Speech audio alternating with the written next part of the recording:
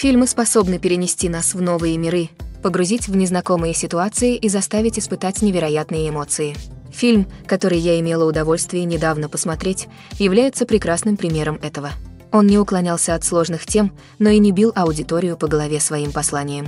Вместо этого сложные вопросы были представлены таким образом, что наводили на размышления и оставлял место для интерпретации. Но настоящая сила этого фильма в его героях. От главного героя до героев второго плана каждый персонаж полностью раскрыт и ощущается как настоящий человек. Вы будете переживать за них и смеяться вместе с ними. Так что хватайте попкорн, устраивайтесь поудобнее и приготовьтесь к поистине незабываемому фильму. Так уж сложилось, что фильм не может существовать без актеров. Без их мастерства, таланта, уникально сыгранных ролей и умения подать свой характер. И это хорошо видно на примере этого фильма. Актеры как будто созданы для того, чтобы играть персонажей, которых они знают чуть ли не изнутри. Такая способность заставить каждого зрителя поверить в свою игру просто поражает. Фильмы и сериалы являются одними из самых популярных форм развлечения во всем мире. И не секрет, что их часто необходимо адаптировать для других языков, чтобы охватить более широкую аудиторию. Во-первых, процесс адаптации фильма или сериала на другой язык требует большего, чем простой перевод сценария. Переводчики должны учитывать культурные нюансы и различия, идиомы, разговорные выражения и даже шутки, которые могут плохо переводиться. Это означает, что при переводе должна быть проделана большая творческая работа, чтобы гарантировать, что юмор, эмоции и общее воздействие оригинального контента будут переданы наилучшим образом. Одним из распространенных подходов к адаптации является дублирование голоса, которое включает замену исходной звуковой дорожки на новую. В этом случае новая звуковая дорожка записывается актерами озвучивания. Дублирование может быть сложной задачей, поскольку актеры озвучивания должны не только передавать эмоции оригинальных актеров, но также соответствовать тону и темпу оригинального звука. Требуется отличное владение целевым языком, а также актерское мастерство, чтобы дублированная версия звучала максимально естественно. Другой подход – это субтитры, при которых письменный перевод исходного звука отображается внизу экрана. Субтитры популярны во многих странах и позволяют зрителям наслаждаться оригинальным звуком и игрой актеров. Однако субтитры также требуют пристального внимания к деталям, поскольку текст должен быть правильно синхронизирован с действием на экране и не отвлекать внимание зрителя от визуальных эффектов. Хотя могут быть внесены некоторые изменения в сценарий, цель всегда состоит в том, чтобы оставаться как можно более верным оригиналу, но при этом доставлять удовольствие целевой аудитории. Но когда все сделано правильно, это может предоставить зрителям увлекательный и интересный опыт, независимо от их языка или культуры. Более того, процесс адаптации фильмов и сериалов на другие языки становится все более важным по мере расширения мировой индустрии развлечений. С появлением стриминговых сервисов и возможностью охватить аудиторию по всему миру, создатели и распространители контента должны сделать так, чтобы их контент был доступен как можно большему количеству людей. Все это привело к увеличению спроса на высококачественные переводы и адаптации, что создает новый рынок для лингвистов и студий. Адаптация фильмов и сериалов на другие языки – сложный и ответственный процесс, который включает в себя гораздо больше, чем простой перевод сценария. Требуется творческий подход, культурная чуткость и глубокое понимание целевой аудитории, чтобы сохранить суть исходного материала и при этом сделать его интересным для местной аудитории. С продолжающимся ростом мировой индустрии развлечений, спрос на высококачественные адаптации и переводы в будущем будет только расти, что делает его захватывающим. В последние годы в индустрии развлечений наблюдается замечательная тенденция переделывать классические фильмы и сериалы. Ремейки, от любимых детских фильмов до культовой классики, в наши дни кажется повсюду. Этот всплеск ремейков вызвал споры как среди зрителей, так и среди критиков. Одни хвалят новые интерпретации, а другие критикуют их как ленивые попытки нажиться на ностальгии. Итак, что движет этой тенденцией? Одним из факторов, несомненно, является сила ностальгии. У всех нас есть воспоминания о просмотре определенных фильмов или сериалов с семьей и друзьями, и возможность вернуться к этим воспоминаниям может быть неотразимой. Ремейки позволяют нам пережить этот опыт, наслаждаясь современными ценностями и обновленными сюжетными линиями. Но одна только ностальгия не может объяснить широкую популярность ремейков. Еще одна причина их популярности – то, как они могут вдохнуть новую жизнь в знакомые истории.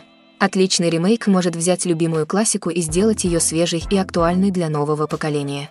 Обновляя обстановку, персонажей или темы, ремейк может использовать текущие культурные тенденции и общаться с более молодыми зрителями. Конечно, не все ремейки одинаковы. Некоторые из них плохо выполнены и не могут передать магию оригинала. Лучшие ремейки обеспечивают баланс между уважением к исходному материалу и привнесением чего-то нового. Недавний всплеск ремейков – сложное явление, которое говорит о нашей ностальгии, нашем желании по-новому взглянуть на знакомые истории. Любите вы их или ненавидите, ремейки никуда не денутся. И будет интересно посмотреть, как они будут развиваться в ближайшие годы. Фильмы или сериалы – вечный вопрос, который терзает умы любителей развлечений повсюду. Оба формата имеют свою уникальную привлекательность, но какой из них лучше? Ответ не так прост, как можно подумать. Все зависит от того, что вы ищете. Кино всегда было популярным форматом для вечернего развлечения. Фильмы предлагают полную историю за короткий промежуток времени, обычно продолжительностью не более 2-3 часов. Это означает, что история должна быть лаконичной и по существу, оставляя мало места для развития персонажей или замысловатых поворотов сюжета. Тем не менее, ограниченные временные рамки также означают, что фильмы должны быть насыщенными действиями и захватывающими от начала до конца. Они должны захватить внимание зрителя. Но пока не сбрасывайте со счетов сериалы.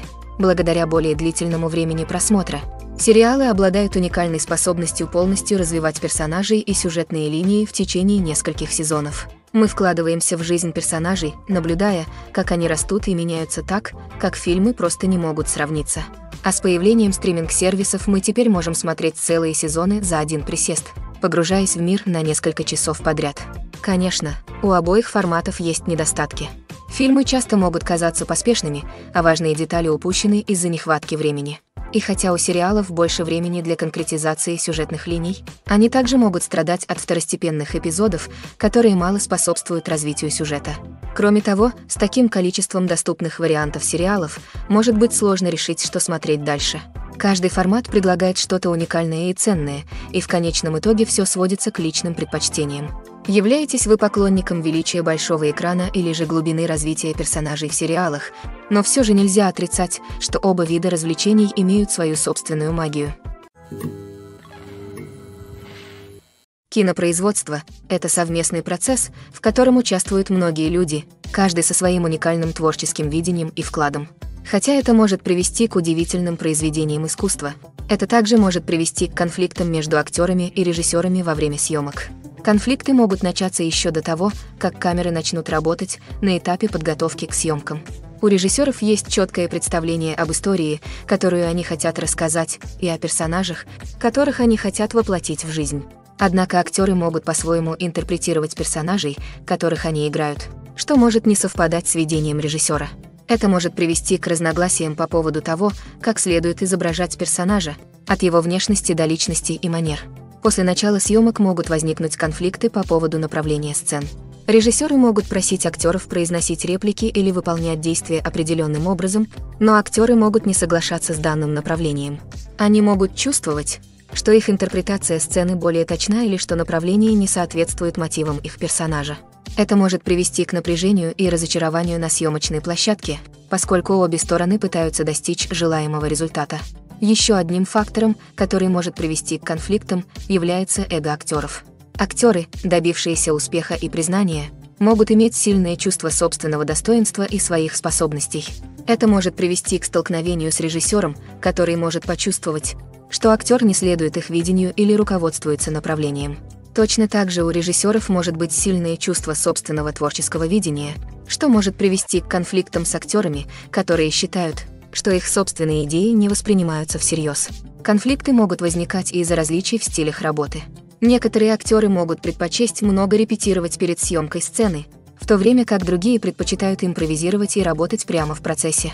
Точно так же у режиссеров могут быть разные подходы к съемке. Некоторые предпочитают снимать несколько дублей, чтобы запечатлеть ряд выступлений, в то время как другие предпочитают снимать меньше дублей и полагаться на постпродакшн-монтаж. Хотя конфликты между актерами и режиссерами во время съемок могут быть сложными, они также могут быть конструктивными. Когда обе стороны открыты для обратных связей и готовы идти на компромисс, Конфликты могут привести к более сильному и детализированному конечному продукту. Однако важно, чтобы и актеры, и режиссеры общались открыто и уважительно, чтобы конфликты не стали деструктивными или не сорвали всю съемку. Каскадеры в фильмах и сериалах – невоспетые герои индустрии развлечений. Это те, кто делает невозможное возможным, те, кто воплощает в жизнь последовательности действий, и те, кто рискует своей жизнью, чтобы звезды хорошо выглядели на экране. Эти люди являются высококвалифицированными профессионалами, которые проходят строгую физическую подготовку и практику, чтобы обеспечить свою безопасность во время этих смелых подвигов. Но каскадерская работа заключается не только в выполнении смелых трюков. Каскадеры также играют решающую роль в создании правдоподобных боевых сцен. От хореографии до исполнения эти люди неустанно работают над тем, чтобы зрители полностью погрузились в происходящее на экране. Их работа настолько органична, что часто трудно сказать, где заканчивается актер и начинается каскадер. Несмотря на невероятное мастерство и храбрость, необходимые для их работы, каскадеров часто упускают из виду и недооценивают. Они рискуют своим телом, чтобы создать невероятные моменты развлечения, но редко получают заслуженное признание. То, что они делают, совсем непросто. Они тратят часы, дни, даже недели на подготовку к одному трюку, следя за тем, чтобы каждое движение было рассчитано и отрепетировано до совершенства. А когда дело доходит до выступления, ошибиться нельзя. Каждый трюк – это просчитанный риск. Вот почему каскадеры тщательно тренируются и работают с лучшим доступным оборудованием для обеспечения безопасности. От ремней безопасности и набивки до подушек безопасности и тросов. Но, несмотря на риски, каскадеры любят то, чем занимаются. У них есть страсть к действию и любовь к приключениям, которые заставляют их раздвигать границы возможного. Актеры готовы, но не хватает одного важного элемента – звука. Без звуковых эффектов фильм или сериал могут не получиться, и зрители будут чувствовать, что чего-то не хватает. Вот тут-то и появляется искусство звукозаписи.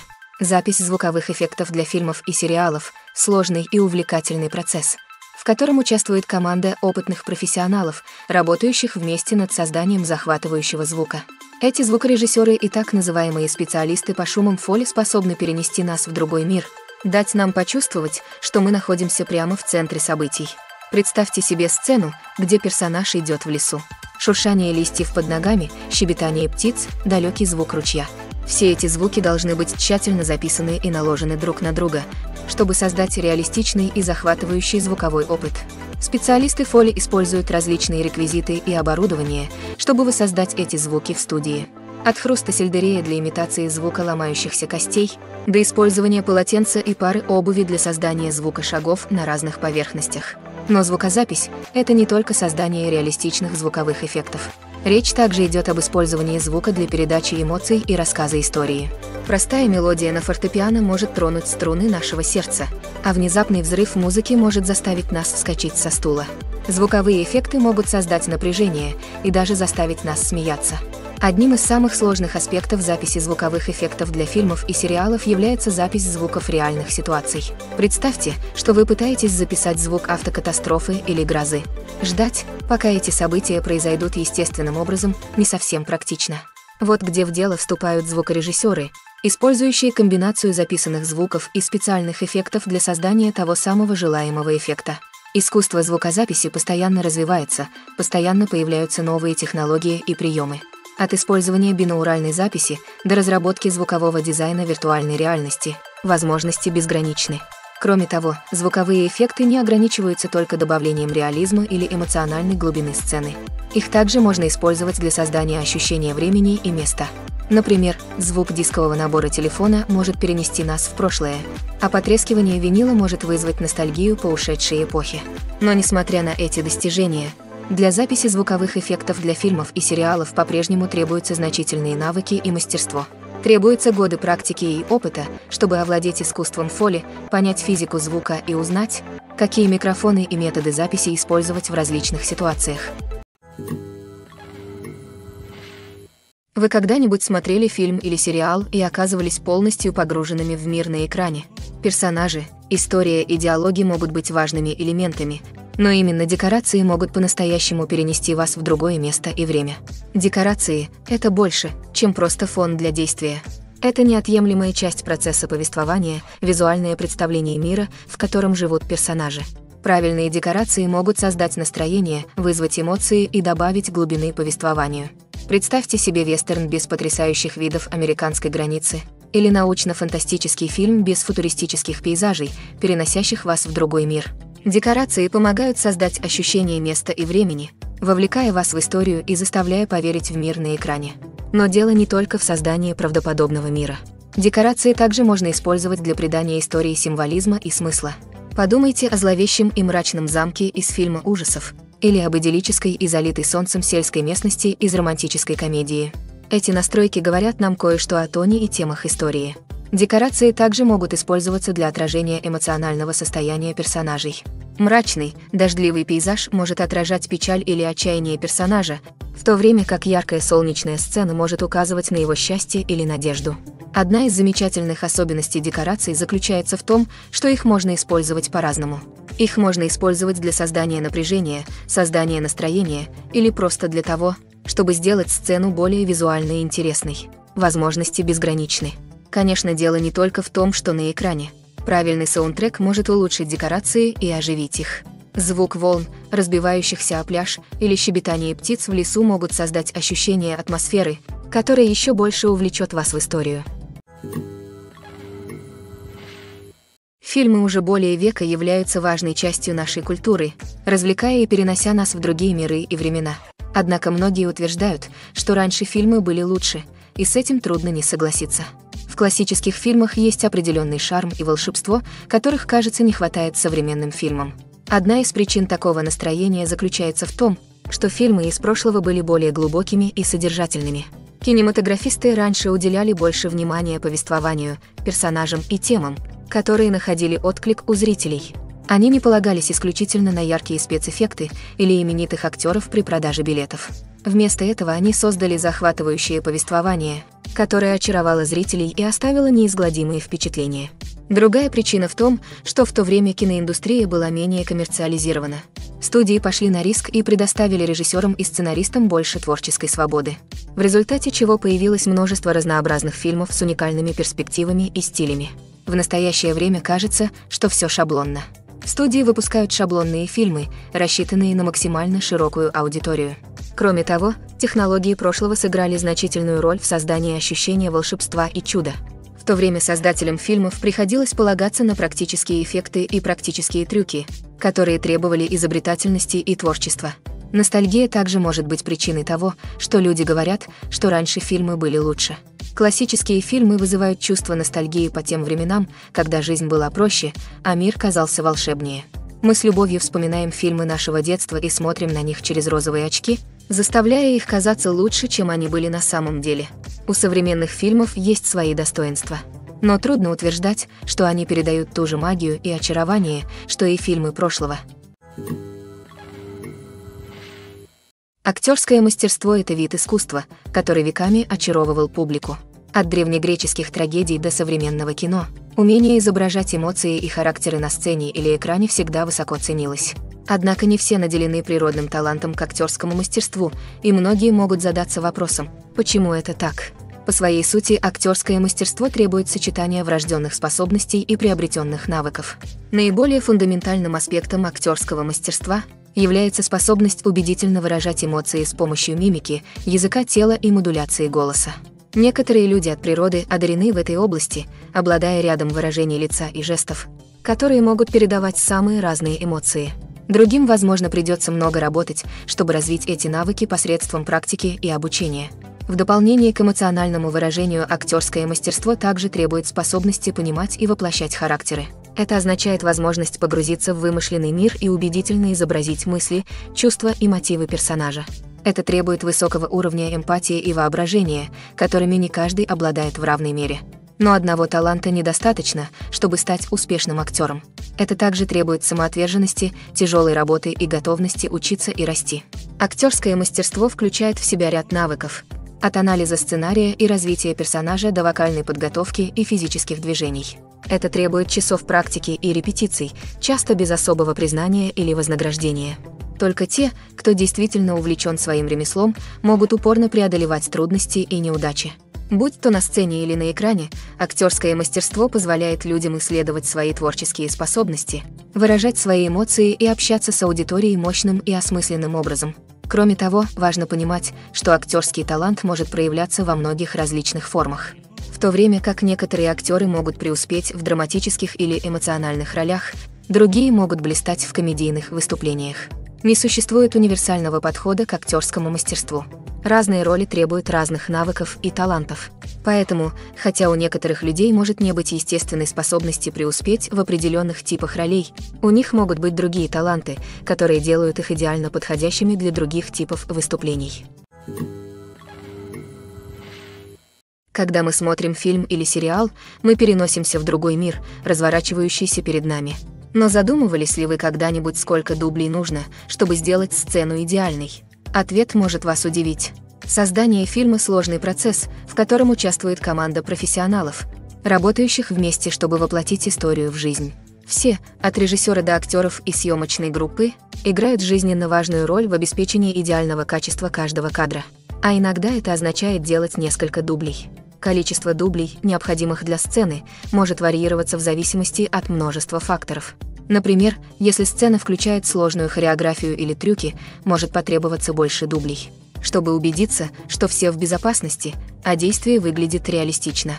Точно так же, если сцена требует от актеров большой эмоциональной глубины, им может потребоваться сделать несколько дублей, чтобы попасть в правильное пространство и показать игру, которую ищет режиссер. Но даже, казалось бы, простые сцены могут потребовать нескольких дублей. Например, сцена, в которой два персонажа сидят за столом и разговаривают, может показаться простой. Но нужно учитывать множество переменных. Подходит ли освещение? С правильным ли тоном и эмоциями актеры произносят свои реплики? Улавливает ли угол камеры нужные моменты? Все эти факторы могут повлиять на количество дублей, необходимое для получения идеального снимка. И хотя для некоторых сцен может потребоваться всего несколько дублей, для других могут потребоваться десятки или даже сотни. Все зависит от режиссерского видения сцены и уровня совершенства, к которому они стремятся. В каждом великом фильме или телесериале всегда есть персонажи, за которых мы болеем, которыми восхищаемся и с которыми отождествляем себя. Но как насчет персонажей, которых мы ненавидим? Это отрицательные персонажи, и они играют важную роль в привлечении зрителей и удержании их в напряжении. Отрицательные персонажи являются антитезой герою. Часто именно они создают напряжение и конфликт в истории, будь то из-за своих интриг и манипуляций, своей агрессии или мировоззрения. И все же мы не можем не быть очарованы ими. Возможно, это потому, что они представляют темную сторону человеческой природы, на которую мы все способны, но редко признаем. Или, может быть, это просто огромный интерес от наблюдения за кем-то, кто действует вне социальных норм и правил. Независимо от причины, отрицательные персонажи стали неотъемлемой частью повествования. Что делает великим отрицательных персонажей? Дело не только в том, чтобы быть злым или агрессивным. Лучшие отрицательные персонажи – это те, у которых есть глубина и сложность, которых мы можем понять на каком-то уровне, даже если мы не согласны с их действиями. У них есть предыстория, которая объясняет их мотивы, и их действия часто обусловлены чувством отчаяния, боли или травмы. Это полностью проработанные персонажи, а не просто картонные вырезки, предназначенные для того, чтобы их освистывали. Отрицательные персонажи также дают актерам возможность продемонстрировать свой диапазон и талант. Игра злодея или антигероя позволяет актерам исследовать более темные эмоции и мотивы, которые они не могут исследовать в более традиционных героических ролях. Игра отрицательного персонажа может быть палкой о двух концах для актеров. С одной стороны, это может быть прекрасной возможностью продемонстрировать свой диапазон и талант, а также по-новому и интересно пообщаться с аудиторией. С другой стороны, им также может быть трудно избавиться от негативных ассоциаций, связанных с игрой злодея или антигероя. Это явление может быть как благословением, так и проклятием для актеров. Также, с одной стороны, это может помочь установить их наследие и закрепить их место в массовой культуре. А с другой стороны, это также может ограничить их возможности и затруднить их серьезные отношения к другим ролям. Вот почему для актеров так важно тщательно продумать типы ролей, которые они берут на себя, и убедиться, что в их портфолио есть самые разные персонажи. В конечном счете, по-настоящему великий актер способен превзойти своих отрицательных персонажей и создать новые и запоминающиеся роли, которые ценны сами по себе. То, что актер ассоциируется с определенной ролью, не означает, что он не может вырваться из этого шаблона и удивить публику чем-то совершенно другим. Вот что делает мир кино и телевидения таким захватывающим и непредсказуемым. За последние годы мир кино претерпел огромные изменения. С развитием технологий и меняющимися потребностями кинозрителей, киноиндустрия должна была адаптироваться, чтобы оставаться актуальной. Прошли те времена, когда простого сюжета и хорошей игры было достаточно, чтобы порадовать зрителей. Сегодняшние кинозрители требуют большего, и кинематографисты должны реагировать соответствующим образом. Одним из наиболее значительных изменений в потребностях кинозрителей стало появление иммерсивных впечатлений. Сегодняшние зрители хотят быть полностью поглощенными сюжетом, который они смотрят. И кинематографисты ответили на это передовыми спецэффектами, трехмерными технологиями и экранами высокой четкости. В результате получается более интенсивный и увлекательный кинематографический опыт, который позволяет зрителям почувствовать, что они являются частью действия. Еще одним ключевым изменением в потребностях кинозрителей является стремление к разнообразному представлению. В прошлом Голливуд был известен своим отсутствием разнообразия, и в фильмах часто фигурировали главным образом белые мужчины. Сегодняшние зрители хотят видеть свое отражение на большом экране, и кинематографисты ответили более разнообразным актерским составом и повествованием. Рост стриминг-сервисов также повлиял на потребности кинозрителей. Благодаря удобному просмотру по требованию, кинозрители ожидают больше возможностей и гибкости в своих кинематографических впечатлениях. Сервисы отреагировали созданием собственного контента и предложили более широкий выбор фильмов и сериалов, чем традиционные кинотеатры. Это создало больше возможностей для независимых кинематографистов и предоставило зрителям доступ к более широкому кругу историй. Наконец, социальные сети оказали значительное влияние на потребности кинозрителей. Они упростили сегодняшним зрителям возможность делиться своими мыслями и мнениями о фильмах. Это создало спрос на более социально и политически сознательные фильмы, поскольку зрители хотят видеть истории, отражающие их ценности и убеждения. Кинематографисты, которые могут удовлетворить эти потребности, обязательно преуспеют в этой быстро развивающейся отрасли. Режиссеры – невоспетые герои киноиндустрии. Это провидцы, которые воплощают истории в жизнь, превращая слова на странице в увлекательные изображения на большом экране. Но за блеском и гламуром Голливуда скрывается целый мир проблем и препятствий, с которыми приходится сталкиваться режиссерам во время съемок. Одна из самых больших трудностей, с которыми сталкиваются режиссеры – управление эго актеров. Некоторым актерам требуется особое отношение или предъявляются особые требования, которые может быть сложно удовлетворить. Управление этими личностями требует тонкого баланса дипломатии и такта, а также сильных лидерских качеств. Еще одна проблема связана с непредсказуемым характером кинопроизводства. Независимо от того, сколько планирования и подготовки уходит на проект, в любой момент могут возникнуть неожиданные препятствия. Погода может измениться, оборудование может выйти из строя, могут произойти несчастные случаи. Режиссеры должны уметь думать на ходу и придумывать творческие решения, чтобы производство продвигалось вперед. Время – еще один враг, с которым режиссеры должны бороться. Графики съемок часто бывают плотными, и всегда есть необходимость не сбиться с пути и не выходить за рамки бюджета. Это означает, что режиссеры должны эффективно распоряжаться своим временем, принимать быстрые решения и внимательно следить за временем. Техническая сторона кинопроизводства также может представлять трудности для режиссеров. Они должны тесно сотрудничать с оператором, чтобы добиться желаемого внешнего вида фильма. Это требует глубокого понимания, какие нужны ракурсы, освещения и других технических аспектов кинопроизводства. Наконец, режиссеры должны также управлять ожиданиями производителей, инвесторов и других заинтересованных сторон. Они должны сбалансировать творческое видение фильма с коммерческими реалиями индустрии. Это означает принятие трудных решений и компромиссов, которые могут повлиять на конечный продукт. Несмотря на эти проблемы, награды кинопроизводства неизмеримы. Для режиссеров возможность воплотить свое творческое видение в жизнь – это сбывшаяся мечта. А для зрителей возможность ощутить магию кино – это незабываемое впечатление.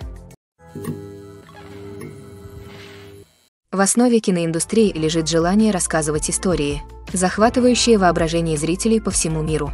Однако, когда на карту поставлены миллионы долларов, кинокомпании также участвуют в ожесточенной конкуренции за лучшие таланты, самые инновационные технологии и самые прибыльные сделки по распространению. Итак, что же делают кинокомпании, чтобы продвинуться вперед? Ответ кроется в их подходе к рассказу историй, маркетингу и распространению. Чтобы выделиться на переполненном рынке, студиям необходимо производить фильмы, которые захватывают воображение зрителей и создают шумиху в социальных сетях. Это означает, что кинокомпании постоянно инвестируют в новые технологии, нанимая лучшие кадры и разрабатывая уникальные концепции, которые выделят их среди конкурентов. Каждый аспект кинопроизводства, от визуальных эффектов до звукового дизайна, тщательно изучается и оптимизируется, чтобы обеспечить максимально захватывающий и увлекательный опыт. Но конкуренция не останавливается на достигнутом.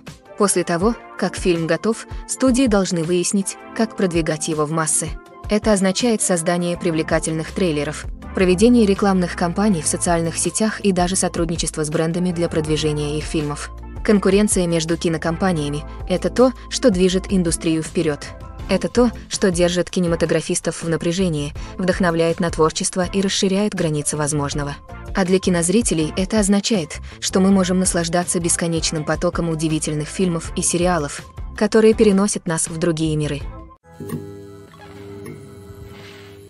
Когда вы видите своих любимых актеров на экране, вы можете задаться вопросом: что они делают весь день на съемочной площадке? Вы можете представить себе, как они потягивают латте в своих трейлерах, получают ретушь от визажистов или репетируют реплики со своими коллегами по фильму. Но правда в том, что актеры занятые существа. И для создания фильма или сериалов нужно гораздо больше, чем кажется на первый взгляд. Прежде всего, актеры тратят много времени на подготовку к своим ролям. Это означает изучение персонажа, которого они будут играть, изучение сценария и понимание мышления человека, которого они изображают. Они могут встретиться с режиссером и другими актерами, чтобы обсудить своих персонажей и историю в целом, а также поработать с тренерами над совершенствованием своего акцента, физических движений или других навыков, которые требуются для их ролей. После начала съемок актеры проводят долгие часы на съемочной площадке, часто пребывая до рассвета и уезжая после захода солнца. Они могут часами снимать одну сцену, повторяя одни и те же реплики и движения снова и снова, пока режиссер не будет удовлетворен. В перерывах между дублями они могут пересмотреть свои реплики, перекусить или поболтать со своими коллегами по фильму, чтобы создать химию и дух товарищества. Но съемка – это не только гламурные моменты, которые вы видите на экране. Актеры также проводят много времени в ожидании. Они могут ждать, пока настроят освещение, настроят камеру или пока будут сняты другие сцены. Это время простое может разочаровывать, но это необходимая часть процесса. Актеры используют это время, чтобы отдохнуть, просмотреть свои реплики или просто понаблюдать за тем, что происходит на съемочной площадке. Помимо съемок, актеры также могут уделять время продвижению своих проектов. Это могут быть интервью с журналистами, выступления на ток-шоу или посещение премьер и мероприятий для продвижения своей работы. Эти действия могут быть утомительными, но они являются важной частью распространения информации о новом фильме или сериале. Представьте, что вы сидите в темном кинотеатре и смотрите последний блокбастер на большом экране. Вы полностью погружаетесь в историю, окружены видами и звуками фильма, чувствуя, что находитесь прямо в центре событий. Теперь возьмите все это и умножьте его на 100. В этом сила виртуальной реальности. Технология виртуальной реальности уже оказала значительное влияние на индустрию развлечений. Благодаря виртуальной реальности вы можете участвовать в играх, на концертах и даже путешествовать в отдаленные локации, даже не покидая своей гостиной. А как же кино? Как виртуальная реальность может изменить то, как мы смотрим фильмы и сериалы? Виртуальная реальность может предложить полное погружение, когда вы больше не просто смотрите фильм, вы внутри него. С помощью гарнитуры вы можете осматривать все вокруг, взаимодействовать с персонажами и даже исследовать окружающую среду. Представьте, что вы смотрите фильм, где вы можете повернуть голову и увидеть акулу или динозавра, плавающего прямо рядом с вами. Это совершенно другое впечатление от просмотра на плоском экране. Во-вторых, виртуальная реальность может предложить уровень интерактивности, недоступный традиционному кино. Вы можете выбрать свой собственный путь по сюжету. Вы сможете проследить путь одного персонажа или исследовать разные части мира фильма. Это обеспечит бесконечные возможности при каждом просмотре. Наконец, виртуальная реальность может предложить кинематографистам новый уровень творчества. Они могут создавать фильмы, специально предназначенные для виртуальной реальности, где зритель является активным участником истории. Однако есть некоторые проблемы, которые необходимо решить, прежде чем виртуальная реальность станет основной технологией в кино. Одним из самых больших препятствий является стоимость. Шлемы виртуальной реальности могут быть дорогими, и не каждый может позволить себе инвестировать в новейшие технологии. Несмотря на эти проблемы, потенциальные преимущества виртуальной реальности в кино слишком значительны, чтобы их игнорировать. Виртуальная реальность уже доказала свою ценность в других отраслях, и это лишь вопрос времени, когда она станет одним из основных продуктов в мире кино. В будущем мы можем увидеть появление кинотеатров виртуальной реальности по всему миру, предлагающих кинозрителям совершенно новый и захватывающий способ посмотреть свои любимые фильмы. Кинематографисты получат возможность создавать иммерсивные, интерактивные и персонализированные фильмы, которые заставят зрителей возвращаться снова и снова. Будущее кино захватывающее, и виртуальная реальность, несомненно, будет его важной частью. Когда вы думаете о самых запоминающихся сценах из ваших любимых фильмов и сериалов, что приходит на ум? Это потрясающие визуальные эффекты или отмеченные наградами выступления. Хотя эти элементы, безусловно, играют жизненно важную роль в создании кинематографического шедевра, есть еще один элемент, который часто остается незамеченным, но не менее важным. Это саундтрек. Силу музыки в фильмах и сериалах невозможно переоценить. На самом деле можно утверждать, что саундтрек также важен, как сценарий, актерская игра и операторская работа. Одна из ключевых ролей саундтрека – передать эмоциональные сигналы аудитории. Будь то меланхоличная мелодия фортепиано во время мрачной сцены или приподнятый ритм поп-песни в беззаботный момент. Музыка может заставить нас почувствовать, что чувствуют персонажи. Он может вызывать сочувствие и даже провоцировать смех или слезы. Более того, саундтрек может служить и сюжетным ходом. Он может предвещать события, создавать напряжение и обозначать течение времени. Например, внезапный переход музыки от спокойной к напряженной может сигнализировать о надвигающейся опасности, усиливая предвкушение публики. На самом деле, саундтреки могут оказывать влияние даже за пределами экрана. Они могут стать частью поп-культуры, когда фанаты слушают их на повторе и включают в свою повседневную жизнь. Например, когда персонаж в опасности, музыка станет более интенсивной и динамичной. Это создает ощущение безотлагательности и заставляет зрителя почувствовать, что он находится рядом с персонажем, пытаясь избежать опасности. С другой стороны, когда персонаж переживает момент размышлений или печали, музыка становится медленнее и меланхоличнее. Это помогает создать чувство сопереживания и заставляет зрителя почувствовать, что он разделяет эмоции персонажа. Кино и сериалы – это многомиллиардная индустрия, которая очаровывает зрителей во всем мире. Они предлагают нам способ убежать от реальности, возможность испытать разные миры и форму развлечения, которые не похожи ни на что другое. Однако, несмотря на успех отрасли, остается вопрос, всегда ли фильмы и сериалы окупаются. На первый взгляд может показаться, что фильмы и сериалы всегда приносят прибыль. В конце концов, фильмы-блокбастеры могут приносить сотни миллионов долларов в прокате. Однако реальность такова, что отрасль невероятно непредсказуема, и успех далеко не гарантирован. Во-первых, стоимость производства фильма или сериала может быть астрономической. Производство одного фильма может стоить десятки миллионов долларов. То же самое касается и сериалов. Это означает, что даже незначительное разочарование в прокате или падение рейтинга может оказать существенное влияние на прибыльность проекта. Еще одна проблема – вопрос дистрибуции. Стриминг-сервисы изменили традиционную модель распространения фильмов и сериалов, и хотя они могут предлагать значительные суммы денег за право на потоковую передачу контента, продюсеры и студии не всегда видят прямую отдачу от инвестиций. Кроме того, серьезной проблемой остается пиратство. Незаконные загрузки и потоки ежегодно обходятся отрасли в миллиарды долларов упущенной выгоды. Даже когда фильм или сериал пользуются успехом, прибыль не всегда распределяется равномерно между всеми заинтересованными сторонами. Например, актеры и режиссеры могут получать огромные зарплаты, что снижает прибыльность проекта. Точно так же студия или производственная компания могут получить значительную долю прибыли, оставив другим заинтересованным сторонам меньше денег, чем они ожидали.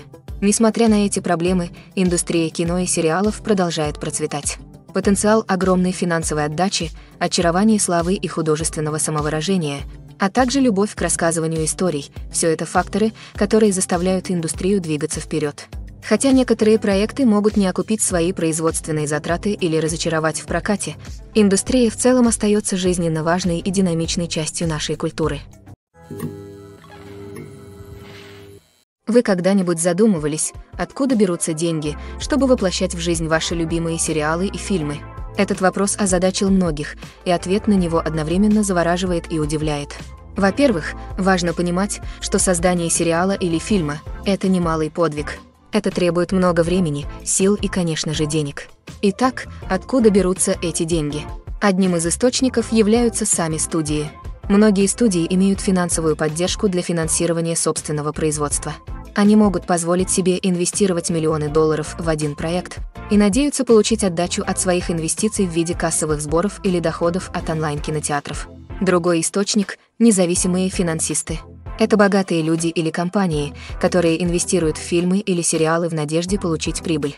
Они часто питают страсть к искусству и готовы рискнуть в проекте, в который верят. Многие из них финансируются продюсерскими компаниями, которые затем продают права сетям и стриминг-платформам. Это может включать в себя сложную сеть переговоров и сделок. Например, производственная компания может обратиться к каналам с пилотным эпизодом, надеясь получить финансирование для полного сериала. Если канал заинтересован, они могут предложить лицензионную плату или согласиться на совместное финансирование проекта. В качестве альтернативы некоторые сериалы полностью финансируются потоковой платформой, такой как Netflix или Amazon Prime, которые затем сохраняют права на сериалы. Еще один способ, с помощью которого кинематографисты могут финансировать свои проекты, это кинофестивали. Многие фестивали предлагают возможности финансирования или контакты с потенциальными инвесторами для фильмов-победителей. Кроме того, фильм, получивший положительные отзывы на фестивале, может вызвать интерес у дистрибьюторов, которые, возможно, захотят профинансировать более широкий прокат. Конечно, некоторые из крупнейших проектов на телевидении и в кино финансируются крупными студиями с большими карманами. Эти студии имеют доступ к огромным суммам денег и могут позволить взять на себя финансовый риск производства высокобюджетных фильмов и сериалов. Однако даже студиям приходится тщательно обдумывать, какие проекты они выбирают для финансирования, поскольку нет никаких гарантий возврата их инвестиций. Когда дело доходит до съемок фильма или сериала, все продумано до мельчайших деталей. Сценарии пишутся и репетируются, декорации проектируются и строятся, актеры подбираются. Однако даже при всем этом планировании всегда остается место для импровизации. На самом деле, некоторые из самых знаковых моментов в истории кино и телевидения стали результатом импровизации. Искусство импровизации – это мощный инструмент в руках умелого актера. Но что такое импровизация и как она работает на съемочной площадке? По своей сути, импровизация – это акт спонтанного создания чего-либо в данный момент без предварительного планирования или подготовки. В контексте актерской игры это может включать в себя создание новой линии диалога на месте, неожиданную реакцию на партнера по сцене или даже импровизацию всей сцены с нуля. Несмотря на трудности, многие актеры используют возможность импровизировать на съемочной площадке. Для одних импровизация – это способ привнести спонтанность и энергию в свои выступления, а для других это шанс проявить себя творчески и пойти на риск. Прелесть импровизации в том, что она может принимать разные формы. Иногда это простая импровизированная фраза, добавляющая сцене нотку юмора или пафоса. В других случаях это совершенно новая сцена, возникающая в момент вдохновения на съемочной площадке. А еще бывают моменты чистого хаоса, когда актер выходит за рамки сценария, а всем остальным приходится изо всех сил стараться не отставать. Но независимо от того, какую форму она принимает, импровизация всегда захватывающая. Это шанс увидеть самых творческих и смелых актеров, раздвигающих границы возможного на экране. Конечно, не все режиссеры – любители импровизации. Некоторые предпочитают придерживаться сценария, опасаясь, что излишняя импровизация нарушит темп или тон сцены. Другие приветствуют это с распростертыми объятиями, зная, что лучшие моменты в кино и на телевидении часто случаются, когда актерам предоставляется свобода играть. Приглушенный свет, попкорн в руках. Предвкушение нарастает, когда начинаются вступительные титры. Просмотр фильма или сериала – это любимое времяпрепровождение для многих. Но бывают случаи, когда лучше просто нажать кнопку «Стоп» и двигаться дальше. Как понять, что фильм или сериал тратят ваше драгоценное время? Вот некоторые признаки, на которые стоит обратить внимание. Прежде всего, если сюжет не захватит вас в течение первых 15 минут, скорее всего, он не станет лучше. Мы все виноваты в том, что держимся за фильм или сериал, надеясь, что он улучшится. Но чаще всего это просто становится пустой тратой времени. Если вы не зацепились в первые минуты, пришло время переключиться на что-то другое. Если вы обнаружите, что проверяете свой телефон или отвлекаетесь во время просмотра, то это признак того, что фильм или сериал не удерживают ваше внимание. У вас может возникнуть соблазн многозадачности. Но если вы не полностью погрузитесь в историю, вы упустите ключевые детали. Наконец, обратите внимание на общий тон фильма или сериала. Если он слишком темный, жестокий или депрессивный, возможно, он не стоит вашего времени. Выбор фильма или сериала может быть непростой задачей, но учитывая свое настроение, интересы, отзывы и рекомендации, вы сможете найти идеальный вариант для следующего просмотра. Так зачем довольствоваться одним и тем же, когда есть целый мир развлечений? Несмотря на бесчисленные исследования, опросы и алгоритмы, используемые для анализа потребительского поведения, предсказание успеха в индустрии развлечений – это, как известно, сложная задача. Но есть и хорошие новости. Мы можем делать обоснованные предположения, основываясь на определенных факторах, которые исторически были связаны с успехом. Например, известные актеры или режиссеры, связанные с проектом, часто привлекают внимание и волнение публики. Сильная маркетинговая кампания также может вызвать ажиотаж и ожидания. Еще одним фактором является жанр постановки. Определенные жанры, такие как боевик, комедия и драма, имеют широкую привлекательность и, как правило, хорошо себя зарекомендовали. Однако даже в рамках этих жанров успех может быть разным. Например, романтическая комедия может стать хитом, а боевик может провалиться. Также стоит учитывать нынешний культурный климат. Постановки, затрагивающие актуальные социальные или политические вопросы, часто вызывают разговоры и вызывают интерес. Конечно, из каждого правила есть исключения. Некоторые постановки с громкими именами, масштабными маркетинговыми кампаниями и популярными жанрами по-прежнему проваливаются в прокате или не привлекают внимания зрителей. А иногда производство без громких имен, небольшого маркетинга и малопопулярного жанра может стать неожиданным хитом. Однако стоит отметить, что рост стриминг-сервисов добавил новый уровень сложности к прогнозированию успеха.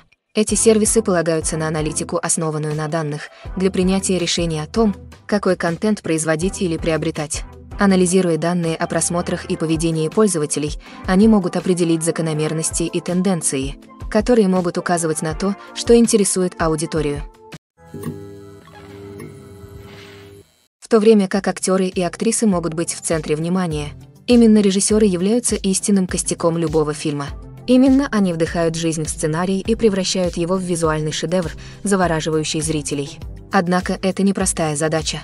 Режиссеры сталкиваются с многочисленными проблемами, которые могут разрушить их фильм. Одна из самых больших проблем, с которыми сталкиваются режиссеры – управление логистикой съемок. Это включает в себя координацию с многочисленными отделами, такими как съемочная группа, отдел звука, команда освещения и многое другое. Обеспечение того, чтобы все оборудование было на месте и функционировало оптимально, является сложной задачей, требующей огромного внимания к деталям. Любой технический сбой может привести к задержке съемок, что приведет к перерасходу бюджета и общей потере времени и ресурсов. Еще одна проблема, с которой сталкиваются режиссеры, это управление актерами. Несмотря на то, что актеры являются профессионалами, они могут быть темпераментными и непредсказуемыми. Некоторые актеры могут не появиться вовремя или быть не в том настроении, чтобы произносить свои реплики. В таких ситуациях режиссеры должны быть терпеливыми и дипломатичными, используя свои навыки работы с людьми, чтобы мотивировать актеров и вернуть их в нужное русло. Еще одна проблема, с которой сталкиваются режиссеры – управление бюджетом. Кинопроизводство – дорогое удовольствие, и режиссеры должны следить за тем, чтобы они не выходили за рамки бюджета и в то же время создавать высококачественный фильм. Это требует тщательного планирования и составления бюджета, пристального внимания к расходам и готовности принимать трудные решения, когда это необходимо. Когда мы думаем о кинорежиссерах, мы часто представляем себе, как они удобно сидят в своих режиссерских креслах, выкрикивая приказы своим актерам и съемочной группе, воплощая в жизнь свое кинематографическое видение. Но о чем мы не часто задумываемся, так это об огромном давлении и стрессе, которые сопровождают работу режиссера. Долгие часы работы, сжатые сроки, постоянное решение проблем и попытка сохранить творческое видение могут серьезно сказаться даже на самых опытных режиссерах. А когда что-то идет не по плану, разочарование и досада могут быстро перерасти в агрессию. Они могут огрызаться на своих актеров и съемочную группу, набрасываться или даже бросать предметы в приступе ярости. Режиссеры нередко бывают настолько поглощены своим видением, что теряют из виду более широкую картину, а их поведение может стать неустойчивым и непредсказуемым. Добро пожаловать в мир развлечений 21 века, где компьютерная графика стала неотъемлемой частью кино и телеиндустрии. От захватывающих дух пейзажей до реалистичных динозавров, компьютерная графика произвела революцию в том, как мы рассказываем истории на экране. Но почему использование компьютерной графики стало настолько распространенным? Проще говоря, это потому, что они позволяют кинематографистам создавать вещи, которые невозможно или непомерно дорого сделать в реальной жизни. Хотите показать инопланетное вторжение на Землю? С компьютерной графикой проблем нет. Хотите воссоздать историческое событие, такое как крушение Титаника? Компьютерная графика может помочь в этом. Но речь идет не только о создании вещей, которые невозможны в реальной жизни. Компьютерная графика также может помочь сделать вещи более реальными. Например, представьте, что вы снимаете сцену в городе, но перекрывать улицы и привлекать всех людей и автомобили слишком дорого. Компьютерную графику также можно использовать для создания виртуальных декораций, которые можно использовать для съемок сцен в местах, которые слишком опасны или непрактичны для съемки. С помощью компьютерной графики вы можете создать цифровую версию города и добавить туда всех людей и автомобили, давая вам более убедительную сцену. Еще одна причина, по которой компьютерная графика в фильмах и сериалах так распространена, заключается в том, что она экономит время и деньги. В прежние времена кинематографистам приходилось создавать сложные декорации и модели, чтобы воплотить свое видение на экране. Это потребует много времени и ресурсов. Но с компьютерной графикой вы можете создавать все, что вам нужно в цифровом виде, что может сэкономить много времени и денег. Но несмотря на вызовы, компьютерная графика стала неотъемлемой частью индустрии кино, и без нее сложно представить мир. От эпических сражений до ошеломляющих визуальных эффектов. Компьютерная графика позволила нам рассказывать истории способами, которые когда-то были невозможны. Нельзя отрицать, что актеры являются одними из самых высокооплачиваемых профессионалов в индустрии развлечений. В то время как некоторые актеры получают огромные зарплаты, достигающие десятков миллионов долларов, другие с трудом сводят концы с концами. На самом деле, подавляющее большинство актеров зарабатывают очень мало денег на своем ремесле, и лишь немногие избранные достигают высших эшелонов славы и богатства. Так что же определяет зарплату актера? В игру вступает множество факторов, в том числе их опыт, размер и масштаб проекта, над которым они работают, и даже их репутация. Но как насчет подающих надежды актеров, которые еще не достигли такого уровня славы и признания? Их зарплаты могут сильно различаться в зависимости от проекта. Независимые фильмы, например, часто имеют гораздо меньшие бюджеты, чем блокбастеры. А это означает, что актерам может потребоваться сокращение заработной платы, чтобы участвовать в проекте. А еще есть актеры, работающие в театре, где зарплаты могут быть еще более непредсказуемыми. В то время как некоторые звезды Бродвея могут зарабатывать более 100 тысяч долларов в неделю, многие актеры региональных театров зарабатывают гораздо меньше, иногда всего несколько сотен долларов в неделю. Конечно, не только актеры зарабатывают деньги в индустрии развлечений. Режиссеры, продюсеры и сценаристы также получают высокие зарплаты. И даже члены съемочной группы, работающие за кулисами, могут неплохо зарабатывать. Но нельзя отрицать, что актеры являются публичным лицом индустрии, и поэтому они часто несут на себе основную критику, когда обсуждаются зарплаты. Дело не только в размере зарплаты. Актеры также могут вести переговоры о дополнительных возможностях, таких как процент от прибыли, бонусы за достижение определенных этапов или даже права собственности на производство. Традиционно актеры получали фиксированную плату за свою работу. Этот гонорар будет оговариваться до начала производства, и актер получит его независимо от того, насколько успешным окажется проект. Но в последние годы появилась новая тенденция – платить актерам процент от прибыли. На первый взгляд это может показаться более справедливым способом вознаграждения актеров. Ведь если проект удался, то и актеры, которые над ним работали, должны разделить этот успех. Но, как и в большинстве случаев в индустрии развлечений, все не так просто.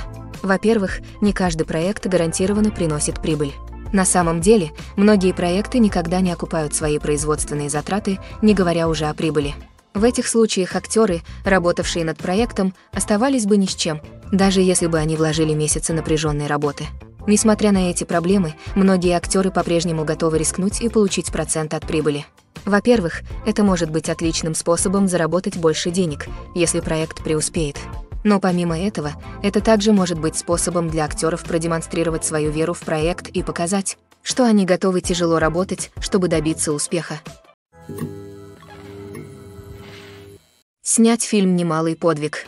От написания сценария до кастинга каждый шаг требует усилий и, конечно же, денег. А как мы все знаем, чем больше фильм, тем больше бюджет. Но с появлением инди-фильмов и демократизацией кинооборудования, возможно ли удешевлять фильмы без ущерба для качества? Давайте взглянем на некоторые расходы, связанные с созданием фильма. Прежде всего, это цена таланта. Знаменитые актеры и режиссеры обходятся недешево, и их зарплата может составлять значительную часть бюджета. Затем идут затраты на производство. Костюмы, декорации, спецэффекты и так далее. И давайте не будем забывать о затратах на маркетинг, которые легко могут исчисляться миллионами долларов. Но, возможно, самым большим изменением в удешевлении фильмов стало развитие цифровых технологий. С появлением доступных цифровых камер и программного обеспечения для монтажа, кинематографистам больше не нужно полагаться на дорогую кинопленку или оборудование для постпродакшна. Это открыло совершенно новый мир возможностей для независимых кинематографистов, которые теперь могут снимать высококачественные фильмы с относительно небольшими бюджетами. Конечно, всегда будут высокобюджетные блокбастеры, на создание которых уходят миллионы долларов. Но демократизация кинопроизводства привела к появлению нового поколения кинематографистов, которые используют творческий подход и находчивость для создания фильмов. Столь же убедительных, если не более привлекательных, чем их высокобюджетные аналоги. Более того, удешевление фильмов не обязательно означает жертвование художественным видением. На самом деле, ограниченный бюджет может заставить кинематографистов быть более креативными и мыслить нестандартно. Они могут исследовать нетрадиционные методы повествования, использовать практические эффекты вместо дорогой компьютерной графики и полагаться на звуковой дизайн для создания атмосферы вместо дорогих декораций. Это может привести к созданию более оригинальных и запоминающихся фильмов, поскольку они выделяются из толпы высокобюджетных блокбастеров.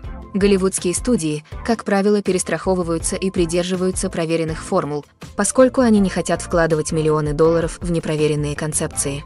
Но независимые кинематографисты могут позволить себе рискнуть и раздвинуть границы киноиндустрии. Это может привести к новаторским фильмам, которые бросают вызов нашим предположениям и расширяют наши горизонты. Для некоторых знаменитостей слава может быть палкой о двух концах. В то время как это приносит им огромное богатство, обожание и возможности, это также имеет высокую цену. От безжалостных папарацци до назойливых фанатов, личного и профессионального давления. Цена славы может быть огромной. Одним из самых существенных недостатков славы является потеря конфиденциальности. Известные актеры постоянно находятся в центре внимания общественности. Каждый аспект их жизни изучается и анализируется. Каждое движение, которое они делают, каждое слово, которое они говорят, открыто для интерпретации, что приводит к сильному давлению для поддержания идеального публичного имиджа.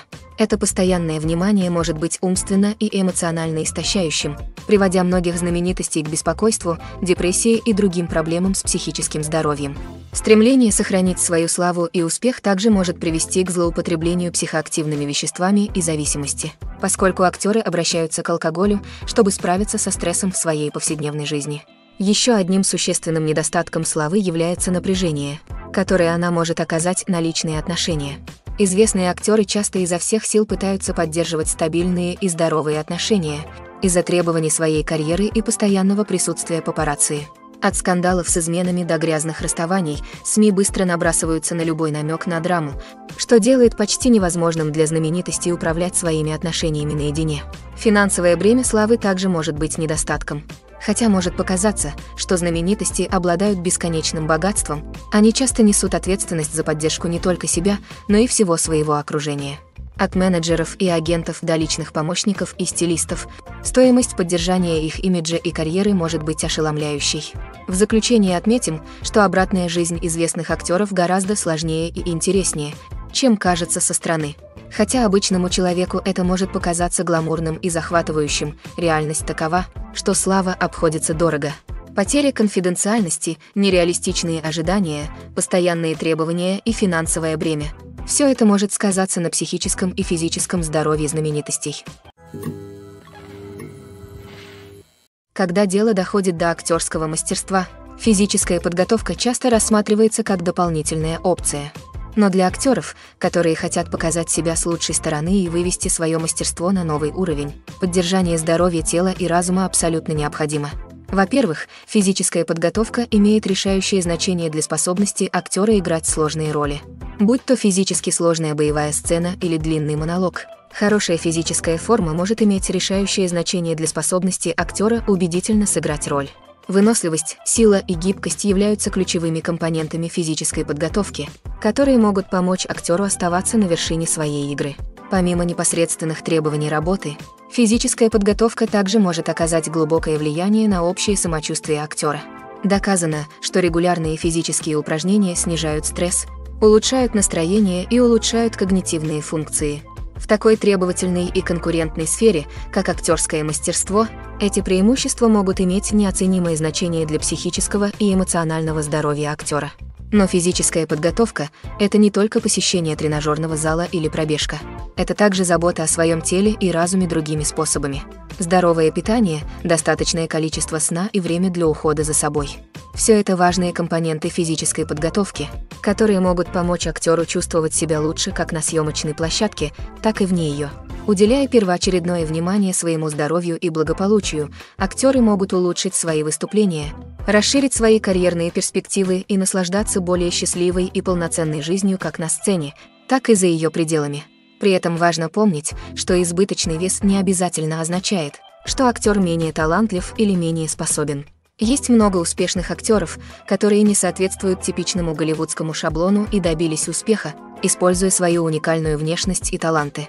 Более того, индустрия развлечений медленно, но верно становится все более инклюзивной и принимает различные типы телосложения. Теперь у актеров с избыточным весом больше возможностей найти работу, и многие постановки активно ищут исполнителей с разным опытом.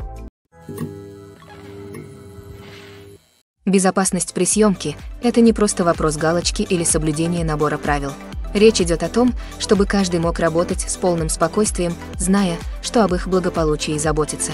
В быстро меняющемся и динамичном мире кинопроизводства безопасность имеет решающее значение, и ее нельзя ставить под угрозу. Подумайте об этом так. Вы на съемочной площадке, камеры работают, а актеры разыгрывают особенно напряженную сцену. Внезапно вы слышите громкий треск и, повернувшись, видите, что с потолка упал свет, едва не задев одного из актеров. Это душераздирающий момент, и никто не хочет переживать его. Вот почему так важна безопасность при съемке. Речь идет о создании среды, в которой подобные аварии просто не происходят. Речь идет о том, чтобы убедиться, что каждая часть оборудования надежно защищена, каждый провод имеет надлежащую изоляцию, а каждый член съемочной группы обучен быстро и эффективно реагировать в чрезвычайной ситуации. Но безопасность съемок – это не только предотвращение несчастных случаев. Это также касается создания атмосферы, в которой может процветать творчество. Когда вы знаете, что о вашей безопасности заботятся, вы можете сосредоточиться на своем ремесле, будь то игра, режиссура или работа с камерой. Вы можете достичь новых высот, зная, что вы в надежных руках. Также важно, чтобы все члены съемочной группы были должным образом обучены и квалифицированы для выполнения своих функций. Например, операторы камер должны быть обучены работе на высоте и использованию привязанных ремней, а электрики должны быть обучены безопасной работе с электричеством. Убедившись, что все должным образом обучены, можно значительно снизить риск несчастных случаев и травм. Фильмы и сериалы всегда были мощным средством повествования и развлечения. Но помимо своей основной цели, они также могут влиять на поведение, мнение и образ жизни зрителей в разных частях мира. От формирования политических взглядов до установления модных тенденций, кино могут влиять на нашу жизнь множеством способов. Одним из наиболее важных способов влияния фильмов и сериалов на зрителей является создание культурных икон и героев. Эти персонажи становятся образцами для подражания для зрителей, формируя их ценности и отношения к различным аспектам жизни. Еще один способ, которым кино влияет на зрителей, это формирование их восприятия мира. Программы новостей и текущих событий могут влиять на общественное мнение по различным вопросам, от политических идеологий до социальных движений. Точно так же вымышленные фильмы и сериалы могут создавать стереотипы и предрассудки, которые могут влиять на то, как зрители воспринимают разные культуры и расы. Влияние культурных икон и героев выходит за рамки развлечения и может иметь последствия в реальном мире. Например, представление различных культур, рас и полов на экране может влиять на отношение общества к этим группам. Позитивное представление может бросить вызов стереотипам и способствовать сочувствию, в то время как отрицательное может увековечить вредные предубеждения и дискриминацию. Кроме того, культурные иконы и герои также могут влиять на поведение потребителей, особенно в индустрии моды и красоты. Например, популярность определенной прически, предмета одежды или макияжа на экране может привести к увеличению продаж этих продуктов. Точно так же изображение определенных образов жизни и ценностей на экране может повлиять на потребительский выбор, например, на решение вести вегетарианский или веганский образ жизни. Актерское мастерство часто считается одной из самых гламурных профессий в мире. От красных дорожек до высокобюджетных съемочных площадок актеры постоянно находятся в центре внимания. Однако искусство актерского мастерства – это гораздо больше, чем просто надевание костюма и произнесение реплик. Речь идет о воплощении персонажа, становлении кем-то совершенно отличным от себя. Процесс превращения в персонажа может оказаться непростой задачей даже для самых опытных актеров. Это требует глубокого понимания личности персонажа, его мотивов и эмоций. Актер должен быть в состоянии полностью погрузиться в мир персонажа и достоверно передать его мысли и действия. Давление, связанное с работой в сжатые сроки, может быть невыносимым. Необходимость каждый раз показывать убедительную игру может сказаться на психическом и физическом здоровье актера. Постоянное давление, чтобы оправдать ожидания, может быть утомительным. И многие актеры изо всех сил пытаются сохранить свою концентрацию и энергию на протяжении всего съемочного процесса. Несмотря на эти проблемы, награда за воплощение персонажа может быть огромной. Когда актер успешно перевоплощается в персонажа, он привносит в роль уникальный вид, который может очаровать зрителей и оставить неизгладимые впечатления. Способность переносить зрителей в другой мир и вызывать сильные эмоции – вот что делает актерское мастерство такой мощной формой искусства. Однако сложность перевоплощения в персонажа может варьироваться в зависимости от типа роли и опыта актера. Например, некоторым актерам может быть легче превратиться в персонажа, который имеет те же черты или опыт, что и они сами. Многие актеры считают процесс превращения в персонажа одним из самых полезных аспектов своей профессии. Это позволяет им исследовать различные аспекты себя и уникальным образом связываться с окружающим миром. Процесс трансформации также может быть терапевтическим для актеров, позволяя им исследовать сложные эмоции и переживания, которые в противном случае у них, возможно, не было бы. Нужны ли титры, если их никто не читает? В конце концов, зачем тратить драгоценное время и деньги на то, что никто никогда не увидит и не оценит? Это серьезная проблема, но ответ не так прост, как вы думаете. Титры являются неотъемлемой частью любого фильма или сериала. Они служат способом признать тяжелую работу и самоотверженность сотен людей, которые внесли свой вклад в проект. Каждый человек, от режиссера и актеров до съемочной группы и звукооператоров, играет жизненно важную роль в воплощении истории в жизнь. Титры позволяют нам признавать и ценить усилия, затраченные на создание наших любимых фильмов и сериалов. Но что, если их никто не читает? Значит ли это, что они не нужны? Не обязательно. То, что люди не ищут активно титры, не означает, что они не важны. Подумайте об этом. Когда вы в последний раз смотрели фильм и сразу же выключали его, как только пошли титры? Скорее всего, вы, вероятно, позволили им играть в фоновом режиме, пока проверяли свой телефон или убирались в гостиной. Титры, возможно, не были главной достопримечательностью, но они все еще были там, молча выполняя свою работу. Кроме того, титры служат практической цели, выходящей за рамки простого признания. Они часто используются как способ документирования юридических и финансовых аспектов производства. Контракты, лицензионные соглашения и уведомления об авторских правах часто включаются в титры, что делает их неотъемлемой частью юридической документации проекта. Без них могут быть серьезные юридические и финансовые последствия. Титры также могут быть способом почтить наследие тех, кто скончался. Многие фильмы и сериалы включают в титры сегменты памяти, чтобы отдать дань уважения актерам или членам съемочной группы, которые скончались. Эти сегменты служат трогательным напоминанием о влиянии этих людей на проект и отрасль в целом. Может показаться, что титры не нужны, и их никто не читает. Но на самом деле они являются неотъемлемой частью кино и телеиндустрии. Они служат практическим, символическим и сетевым целям и признают тяжелую работу и самоотверженность сотен людей, которые вносят свой вклад в каждый проект. Когда фильму не удается окупить свой бюджет, это может иметь серьезные последствия для всех участников. Прежде всего, студия, которая продюсировала фильм, понесет финансовый удар. Они вложили миллионы долларов в проект, который не окупился, и они будут изо всех сил пытаться возместить свои потери. Это может привести к увольнениям, сокращению бюджета и даже банкротству в некоторых случаях. Но не только студия страдает, когда фильм терпит неудачу. Актеры, режиссеры и члены съемочной группы, работавшие над проектом, также могут столкнуться с последствиями. Неудачный фильм может повредить их репутации и затруднить получение работы в будущем. Однако влияние провального фильма не ограничивается только финансовыми потерями. Это также может оказать глубокое влияние на отрасль в целом. Если слишком много фильмов не окупит бюджет, инвесторы могут опасаться вкладывать деньги в новые проекты. Это может привести к уменьшению количества производимых фильмов и потере творчества в отрасли.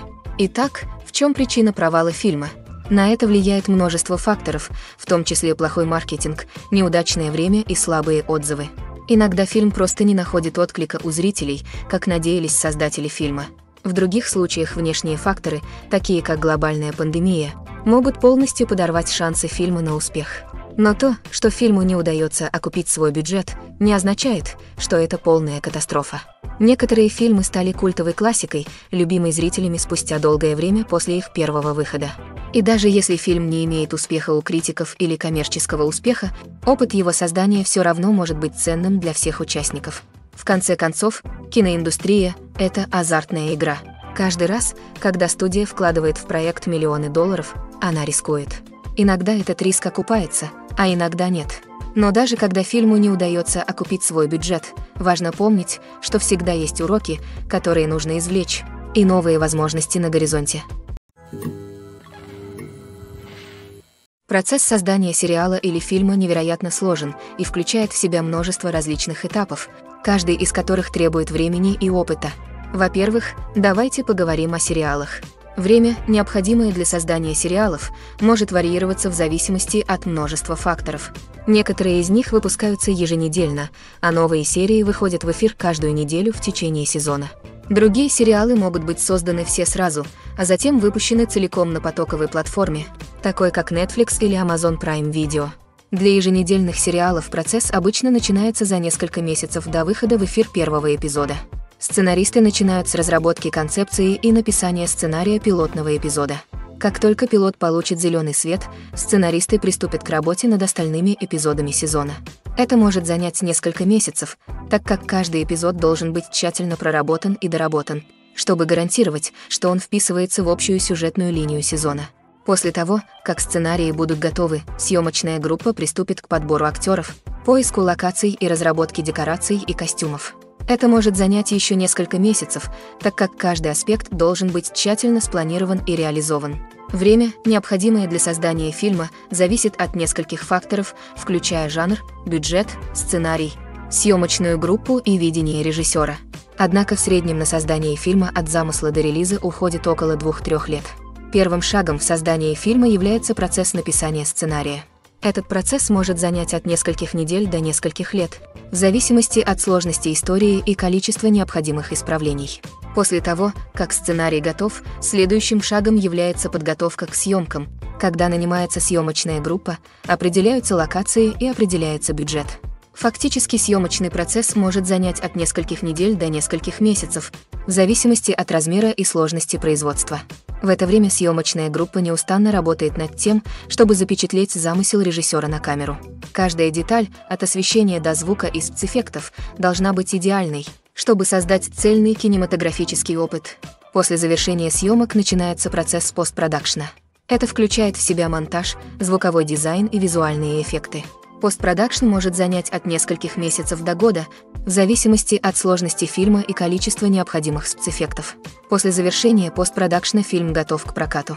Однако, прежде чем общественность увидит его, необходимо предпринять еще несколько шагов. К ним относятся маркетинг и продвижение, кинофестивали и сделки по распространению. Все эти шаги могут занять от нескольких месяцев до года и более. Не секрет, что даже лучшие актеры и актрисы допускают ошибки во время съемок. Иногда они забывают свои реплики, или их костюмы рвутся, или они просто спотыкаются и падают. И когда эти ошибки случаются, они могут создать одни из самых запоминающихся и веселых моментов в истории кинематографа. Это неожиданные моменты веселья, которые заставляют нас любить наши любимые фильмы и сериалы еще больше. От пропущенных строк до спотыкания о реквизиты. Ляпы могут варьироваться от незначительных неудач до полномасштабных катастроф. Но почему же мы их так любим? Возможно, это потому, что ляпы очеловечивают наших любимых актеров и актрис. Они напоминают нам о том, что даже самые талантливые и самые безупречные исполнители все еще подвержены ошибкам. И давайте смотреть правде в глаза. Видеть, как они смеются, ругаются, может быть совершенно милым. Но ляпы – это не просто развлечение для зрителей. Они также являются ценным инструментом для кинематографистов. Изучая ошибки, возникающие во время съемок, режиссеры и монтажеры могут определить области, в которых можно сделать улучшения. А в некоторых случаях ляпы могут даже вдохновить на создание новых сцен или диалогов, которые войдут в окончательный вариант. Конечно, не все ляпы попадают в финальную версию. Некоторые из них просто слишком смущают или неуместны, чтобы их включать. Но теперь многие ляпы, которые когда-то были спрятаны в глубинах студийных архивов, легко доступны для всех желающих. Костюмы – неотъемлемая часть фильмов и сериалов. Они добавляют общей визуальной привлекательности постановки, а также помогают зрителям понять персонажей и историю. Художники по костюмам играют важную роль в производственном процессе. Они начинают свою работу с изучения периода времени, обстановки и персонажей, чтобы создать аутентичные и правдоподобные костюмы. Они рассматривают ткани, цвет и функциональность каждого костюма, принимая во внимание личность персонажа и требования истории. Костюмы можно использовать для переноса зрителей в разные периоды времени и даже в альтернативные вселенные. Они могут вызвать чувство ностальгии или страха и могут помочь зрителям понять мотивы и личность персонажа. Например, в фильме на средневековую тематику костюмы могут помочь зрителям понять социальную иерархию того времени. Члены королевской семьи будут носить сложную и дорогую одежду, а крестьяне будут носить простую. Костюмы также могут помочь установить обстановку, облегчая зрителям погружение в историю. В научно-фантастическом фильме костюмы также могут использоваться для представления футуристического мира и культуры, в которых разворачивается история. Костюмы могут отражать передовые технологии, инопланетные расы и социальные нормы мира, в котором живут персонажи. Они могут варьироваться от гладких металлических комбинезонов до сложной одежды, вдохновленной инопланетянами. Футуристические костюмы также могут вызвать чувство благоговения и удивления, перенося зрителей в мир за пределами нашего собственного. Костюмы супергероев созданы не только для того, чтобы отражать сверхспособности персонажа, но и для того, чтобы визуально передать его личность. Костюмы могут установить ценности и мотивы персонажа. Например, супергерой, одетый в темный, задумчивый костюм, может означать его серьезность и целеустремленность. Напротив, яркий костюм может представлять более оптимистичную и веселую личность. Дизайн костюма также может передать культурное происхождение, наследие или личные предпочтения персонажа. Кроме того, костюмы также могут быть использованы для создания чувства иронии или юмора в истории. Персонаж, одетый в неожиданный или неуместный костюм, может усилить комедийный эффект сцены. Написание сценариев для фильмов и сериалов – это большой труд. Когда вы смотрите отличный фильм или смотрите захватывающий сериал, вы видите не только готовый продукт. Вы видите результат бесчисленных часов напряженной работы сценаристов, которые должны создать захватывающую историю, придумать привлекательных персонажей и создать реалистичные диалоги, которые не только развивают сюжет, но и привлекают внимание зрителей. Требуется много тяжелой работы, самоотверженности и творчества, чтобы создать захватывающую историю, которая привлечет внимание аудитории и будет удерживать ее от начала до конца. Работа сценариста заключается не только в том, чтобы наносить слова на бумагу. Речь идет о создании повествования, которое оживет на большом экране или в гостиной. Сценарное мастерство – это вид искусства, требующий глубокого понимания среды. В отличие от романов, сценарии должны рассказывать историю визуально, используя диалоги и действия для передачи смысла и эмоций. Сценаристы также должны помнить о ограничениях в продолжительности, поскольку продолжительность большинства фильмов и телесериалов составляет менее 2 часов. Конечно, сам процесс написания – это только одна часть уравнения. После того, как сценарий написан, он должен пройти множество исправлений и правок с учетом отзывов продюсеров, режиссеров и актеров.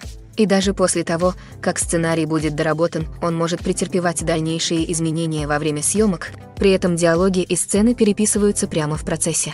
Еще один ключевой аспект сценарного мастерства – овладение искусством диалога. Сценаристы должны уметь писать диалоги, которые кажутся естественными и реалистичными, а также служат для развития сюжета и раскрытия характера. Они также должны уметь писать запоминающиеся шутки, которые зрители будут помнить еще долго после титров. Одной из самых больших проблем при написании сценариев является создание привлекательных персонажей, которые зрители будут обсуждать и за которых будут переживать. Будь то герой с недостатками, очаровательный злодей или причудливый помощник, каждый персонаж должен быть полностью реализован со своей собственной предысторией, мотивами и чертами характера. Наконец, сценаристы также должны помнить о производственных и бюджетных ограничениях своего сценария. Написание остросюжетного приключения может показаться захватывающим, но если бюджет не позволяет использовать экзотические локации и дорогостоящие трюки, сценарий никогда не попадет на большой экран. Сценаристы должны проявлять творческий подход и находить способы рассказать свою историю в рамках ограничений производственного бюджета. От придумывания уникальной идеи до создания разносторонних персонажей, увлекательных диалогов и захватывающего сюжета, сценаристам приходится преодолевать множество неочевидных трудностей. Но при самоотверженности, тяжелой работе и капельке удачи любой может написать сценарий, который увлечет зрителей и выдержит испытание временем. Одним из часто упускаемых из виду аспектов производства является звукозапись, которая играет решающую роль в конечном продукте. Захват звука во время видеосъемки – тонкое искусство, требующее квалифицированной команды профессионалов. От помощника оператора, который держит микрофон на длинной стойке для записи диалогов, до звукорежиссера, который уравновешивает уровни различных звуковых дорожек. Каждый член звуковой бригады играет важную роль. Но захват звука не всегда прост. Окружающий шум, например, гул кондиционера или гул пролетающего самолета, может мешать диалогу. Актеры, которые перемещаются по съемочной площадке, могут создавать нежелательные звуки, отвлекающие от съемок. А съемки на открытом воздухе могут быть особенно сложными, так как ветер и дождь и другие факторы могут ухудшить качество звука. Несмотря на эти проблемы, звукозапись является важным компонентом кинопроизводства. А благодаря достижениям в области технологий этот процесс стал более точным и детализированным, чем когда-либо прежде. От передовых микрофонов до сложного программного обеспечения, профессионалы в области звука имеют в своем распоряжении множество инструментов для записи идеального звучания. Действительно, звукозапись – это часто недооцениваемый аспект кинопроизводства. Но без нее конечный продукт был бы неполным. Звуковые элементы постановки могут создать или разрушить сцену, а плохо записанный или смешанный звук отвлечет зрителя от истории и отвлечет внимание от общего впечатления. Помимо своей важности в кино и на телевидении, звукозапись также играет решающую роль в других формах медиа, таких как подкасты, компьютерные игры и виртуальные реальности. Каждый носитель представляет свои уникальные проблемы, но принципы звукозаписи остаются прежними. Это захват и обработка звука для создания увлекательного опыта для аудитории. Звукозапись – это не просто технический процесс, это вид искусства, требующий творчества, интуиции и глубокого понимания эмоционального воздействия звука. От тонкого шелеста листьев до оглушительного грохота взрыва. Каждый звук способен вызвать определенную эмоцию и улучшить историю, рассказываемую на экране. В мире, где технологии постоянно развиваются, профессионалы в области звука должны продолжать адаптироваться и вводить новшества, чтобы идти в ногу с постоянно меняющимися требованиями отрасли. Их мастерство и опыт могут остаться незамеченными, но их вклад в конечный продукт неизмерим. Будущее кино стремительно меняется на волне популярности стриминговых сервисов. Поскольку мир становится все более цифровым, а потребители требуют мгновенного удовлетворения, неудивительно, что традиционные кинотеатры сталкиваются с жесткой конкуренцией. Итак, какими могут быть кинотеатры будущего? Одно можно сказать наверняка – киноиндустрии придется адаптироваться, чтобы выжить. Одна из возможностей заключается в том, что кинотеатры станут более эмпирическими, предлагая иммерсивные и интерактивные впечатления, выходящие за рамки простого просмотра фильма на большом экране. Представьте, что вы заходите в кинотеатр и полностью перемещаетесь в другой мир. С развитием технологий это может стать реальностью. Подумайте о гарнитурах виртуальной реальности, сенсорных ощущениях и интерактивных инсталляциях, которые позволяют зрителям почувствовать себя частью действия. Возможности безграничны, а потенциал для создания уникальных и незабываемых впечатлений огромен. Но как насчет традиционного кинотеатра? Будет ли он по-прежнему иметь место в будущем кино? Абсолютно. Всегда будет рынок для волшебства сидения в темном кинотеатре в окружении незнакомцев и совместного просмотра фильма. Тем не менее, киноиндустрии придется приложить больше усилий, чтобы обеспечить впечатления, которые невозможно воспроизвести дома. Один из способов, с помощью которого кинотеатры могут добиться этого, предлагать больше опций премиум-класса, таких как роскошные кресла, изысканные закуски и эксклюзивные мероприятия. Другая возможность заключается в том, что кинотеатры будут сотрудничать с потоковыми сервисами, чтобы предлагать эксклюзивный контент, который можно увидеть только на большом экране. В конечном итоге будущее кино будет определяться желаниями и ожиданиями потребителей. С появлением стриминговых сервисов стало ясно, что люди хотят удобства и доступа к контенту на кончиках пальцев. Но это не значит, что магия кино умерла. На самом деле потенциал для инноваций и творчества больше, чем когда-либо прежде. Так что пристегнитесь, возьмите попкорн и приготовьтесь к поездке. Будущее кинематографа, несомненно, будет захватывающим. Киноиндустрия – это загадка, которая может быть столь же непредсказуемой, сколь и увлекательной. Это мир, в котором небольшой малобюджетный инди-фильм может мгновенно стать классикой, а многомиллионный блокбастер может стать колоссальным провалом. Но что заставляет одни фильмы взлетать, а другие рушиться и гореть? В основе каждого успешного фильма лежит захватывающая история. Хорошая история – это основа, на которой строится фильм, это то, что удерживает аудиторию от начала до конца. Хорошо рассказанная история может перенести нас в другой мир, познакомить с очаровательными персонажами и вызвать у нас целый ряд эмоций, от радости и смеха до страха и печали. Но одной хорошей истории недостаточно, чтобы гарантировать успех. Время также имеет решающее значение. Фильм, который выходит в нужное время, когда публика жаждет чего-то нового и захватывающего, может мгновенно стать хитом. Например, фильм ужасов, выпущенный незадолго до Хэллоуина, имеет больше шансов преуспеть, чем фильм, выпущенный в середине лета. Маркетинг также играет огромную роль в определении успеха фильма. Хорошо проведенная маркетинговая кампания может вызвать ажиотаж и предвкушение, заинтересовав людей фильмом еще до его выхода. С другой стороны, плохо продаваемый фильм может остаться незамеченным и быть забытым. Кастинг фильма также имеет решающее значение. Известный актер или актриса может привлечь аудиторию и придать фильму ощущение важности. Талантливый актерский состав может улучшить даже самый посредственный сценарий, в то время как слабый актерский состав может погубить потенциально отличный фильм. Режиссеры также играют важную роль в успехе. Опытный режиссер может взять хороший сценарий и превратить его в шедевр, в то время как менее опытный режиссер может испортить отличную историю. Режиссерское видение, стиль и умение работать с актерами могут создать или разрушить фильм. Стиль режиссера – еще один критический фактор, который может предрешить успех фильма или сериала. Каждый режиссер имеет уникальный стиль, который отличает их от других. У некоторых режиссеров есть определенный жанр, в котором они преуспевают, в то время как у других есть особый визуальный стиль или стиль повествования, который отличает их от других. Стиль режиссера может помочь создать запоминающийся фильм, который будет выделяться на фоне многолюдного кино. Наконец, есть нематериальный фактор удачи. Иногда фильм просто вызывает отклик у зрителей, становясь культурным явлением, которое никто не мог предсказать. В других случаях фильм, который кажется безошибочным хитом, может провалиться по причинам, которые никто не может объяснить. Многие любители кино оказывались полностью захваченными новым сериалом, с нетерпением ожидая следующего сезона. А затем внезапно узнавали, что сериал неожиданно закрыли.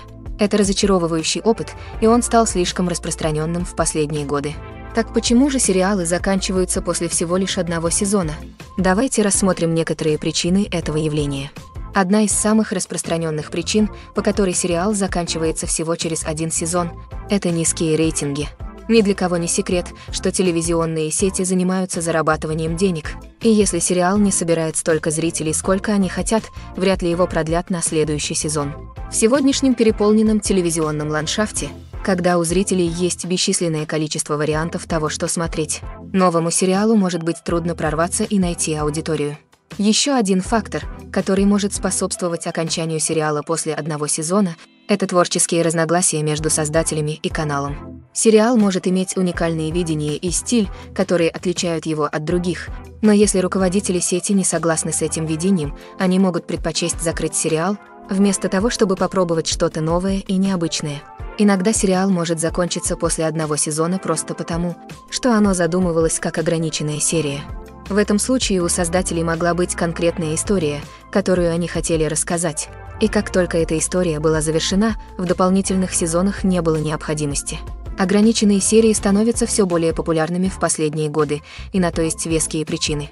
Они дают создателям возможность рассказать полную и убедительную историю в рамках определенного количества эпизодов, без необходимости придумывать новые сюжетные линии для продолжения нескольких сезонов. Ограниченные сериалы также могут привлечь знаменитых актеров, которые, возможно, не заинтересованы в длительном сериале, но рады перспективе работы над более коротким, более целенаправленным проектом. Еще одним преимуществом ограниченных сериалов является то, что они могут быть более экспериментальными и смелыми, чем традиционные проекты. Имея всего несколько серий для работы, создатели могут рисковать и раздвигать границы способами, которые могут быть невозможны с сериалами, рассчитанными на несколько сезонов. Ограниченные сериалы могут затрагивать сложную тему и могут быть более амбициозными в визуальном, а также повествовательном плане, чем другие сериалы. Фильмы и сериалы способны перенести нас в волшебный мир любви и романтики, где все кажется идеальным и все живут долго и счастливо. Мы наблюдаем, как главные герои встречаются и влюбляются, преодолевая все препятствия, чтобы быть вместе. Мы болеем за них, плачем вместе с ними и смеемся вместе с ними. Правда в том, что фильмы и сериалы часто искажают наше понимание любви и отношений. Они создают нереалистичный образ того, как должна выглядеть любовь и что нужно для того, чтобы отношения заработали.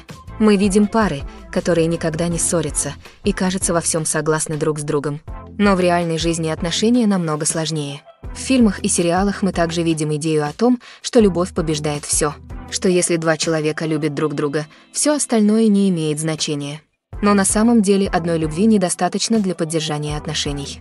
Чтобы наладить отношения, требуется общение, компромисс и тяжелая работа. Мы редко видим эти элементы в фильмах. Еще одна проблема с тем, как любовь и отношения изображаются в фильмах и сериалах, заключается в том, что они часто продвигают идею того самого и единственного. Мысль о том, что для нас существует только один человек, и если мы его не найдем, мы никогда не будем по-настоящему счастливы.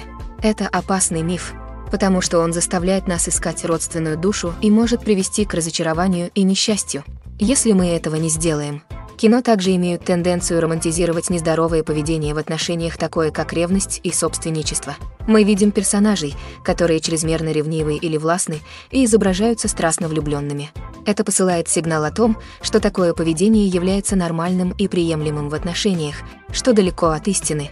Еще один способ, которым любовь изображается в фильмах и сериалах, это всепоглощающая страсть, которая захватывает жизнь персонажей. Мы видим персонажей, которые ради любви готовы пойти на все, в том числе пожертвовать собственным благополучием или нарушить закон. Хотя это может создать захватывающую сюжетную линию, это нездоровый подход к отношениям. Любовь в фильмах и сериалах часто изображается как магическая сила, способная преодолеть все препятствия и свести двух людей в идеальном романе. Мы видим истории любви, которые охватывают поколения, которые запрещены обществом или культурой и которые преодолевают невероятные трудности. Во многих романтических фильмах мы видим шаблонную сюжетную линию, в которой два главных героя встречаются и влюбляются, сталкиваются с конфликтом или проблемой, которая угрожает их отношениям, а затем в конечном итоге находят способ быть вместе. Эту сюжетную линию приятно смотреть, потому что она дает нам надежду на то, что настоящая любовь может победить все. Однако важно признать, что истории любви, которые мы видим на экране, часто являются преувеличенными или идеализированными версиями реальных отношений. В реальной жизни отношения включают в себя гораздо больше, чем просто любовь. Они требуют доверия, общения и компромисса, и они часто запутаны и сложны. Представьте себе, вы месяцами ждали, чтобы посмотреть последний блокбастер, которым все восторгаются. Вам удалось избежать всех трейлеров, тизеров и новостных статей об этом, просто чтобы вы могли испытать волнение и напряжение на себе. Наконец наступает день, и вы направляетесь в кинотеатр с друзьями, желая увидеть, из-за чего вся эта суета. Но затем вы слышите, как кто-то громко обсуждает повороты сюжета и концовку фильма. Ваше сердце замирает, когда вы понимаете, что сюрприз для вас полностью испорчен. Вы можете чувствовать гнев, разочарование или даже лишиться тех впечатлений, которых так ждали. Но почему спойлеры так негативно сказываются на зрителях? Ответ заключается в нашей естественной склонности к неизвестности и удивлению. Нам, людям, нравится чувствовать, что мы не знаем, что произойдет дальше. И нам нравится, когда нас держат в напряжении. Когда спойлер раскрывает ключевые моменты или повороты сюжета, он убирает этот элемент неожиданности. и впечатления от просмотра перестают быть такими приятными.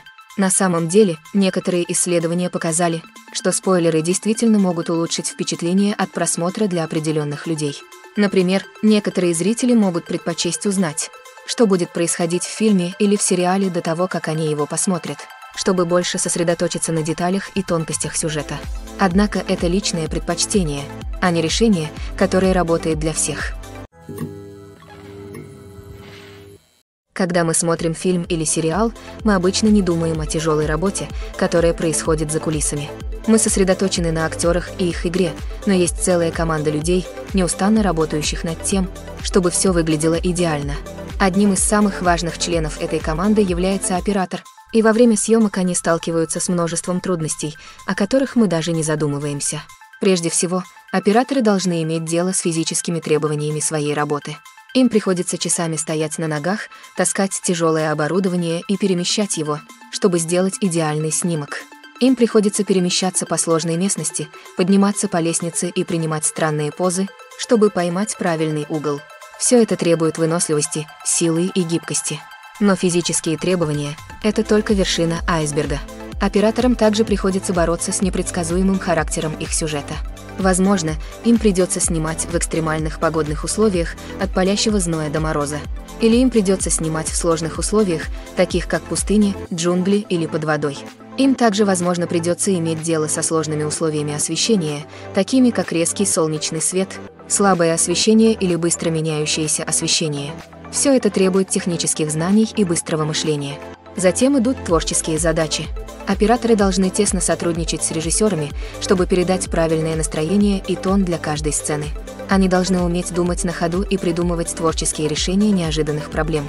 Они должны уметь адаптировать свой стиль, чтобы он соответствовал видению проекта, над которым они работают. Несмотря на многочисленные трудности, с которыми сталкиваются операторы во время съемок, они остаются увлеченными своим делом. Они знают, что кадры, которые они снимают, могут создать или испортить сцену. И они полны решимости сделать все правильно. Они постоянно подталкивают себя к совершенствованию своих навыков и разработке новых методов. Будь то автомобильная погоня, сцена драки или драматический трюк, эти сцены требуют доли секунды и точности. Операторы должны иметь возможность плавно следить за действием и снимать его с разных углов, при этом оберегая себя и свое оборудование от опасности. Они знают, что отснятый ими материал может решить судьбу проекта, а может и разрушить его. И они стремятся добиться наилучших возможных результатов. Фильмы и сериалы способны увлечь нас, перенести в разные миры и погрузить в истории, которые иначе мы бы никогда не увидели. Тем не менее, как мы все знаем, не все фильмы и сериалы одинаковы. Некоторые заставляют нас скучать и не интересоваться, задаваясь вопросом, почему мы вообще тратим время впустую? Так почему же некоторым фильмам и сериалам не удается привлечь наше внимание? Ответ кроется в сложном сочетании факторов, влияющих на создание по-настоящему захватывающей истории. Одна из основных причин, по которой некоторые фильмы и сериалы скучны, заключается просто в том, что они не вызывают у нас эмоционального отклика. В хорошей истории должны быть персонажи, которые нам не безразличны, с мотивами, которые мы понимаем и которые нам близки. Без этой эмоциональной связи нам просто все равно, что будет дальше. Это как смотреть спортивную игру между двумя командами, которые вам не интересны. Другая причина, по которой некоторые фильмы и телепередачи не привлекают нашего внимания, заключается в том, что в них отсутствует ощущение безотлагательности или напряжения. У хорошей истории должны быть ставки, что-то, что персонажи могут выиграть или проиграть. Без этого чувства напряжения нет причин продолжать смотреть. Это как смотреть фильм, конец которого уже известен. Нет ни удивления, ни предвкушения. Но, пожалуй, самый важный фактор в том, скучен ли фильм или сериал, это темп. Хорошая история должна быть динамичной, с устойчивым ритмом, который удерживает нас вовлеченными и заинтересованными. Если история движется слишком медленно, нам становится скучно. Если она движется слишком быстро, у нас не будет времени осознать, что происходит, и мы будем перегружены.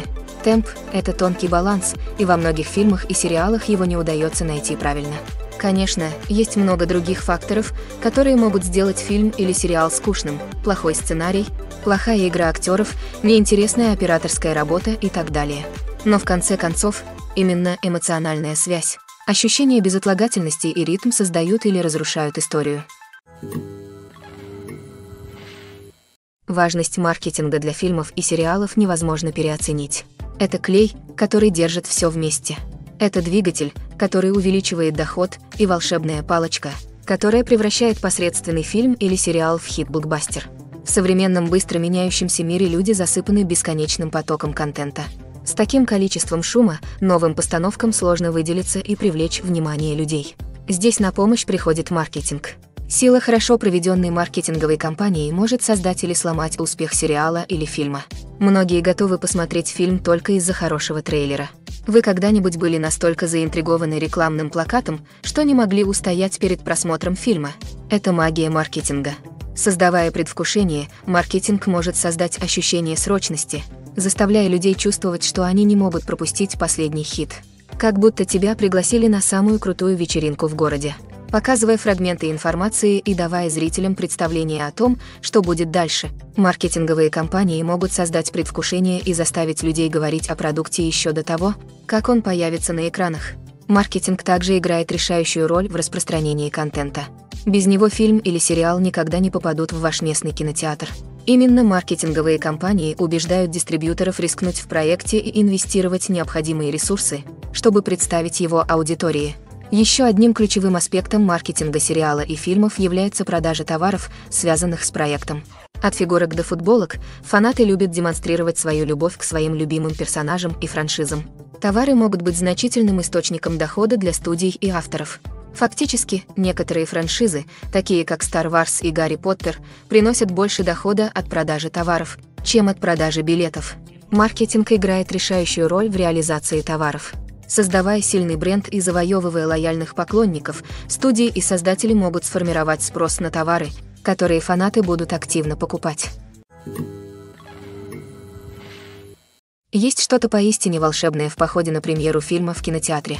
С того момента, как вы войдете внутрь, вы почувствуете предвкушение в воздухе.